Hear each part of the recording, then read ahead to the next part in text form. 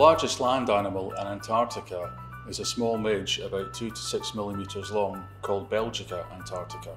It spends most of its 2-year life cycle as a larva in the soil, where temperatures only drop to about -5 degrees, even though it might be -40 above ground. The larvae also produce chemicals that act as antifreeze, so it can go down to -7 before ice forms within the body. If temperatures do go lower than that, the larvae can also tolerate some freezing, and they produce special heat shock proteins that repair cell damage caused by that freezing. The adults also produce antifreeze chemicals, but they only live for about 10 days during the year, so are less likely to come across these cold conditions. So this might be quite a tiny insect, but it's quite a tough one to survive these conditions.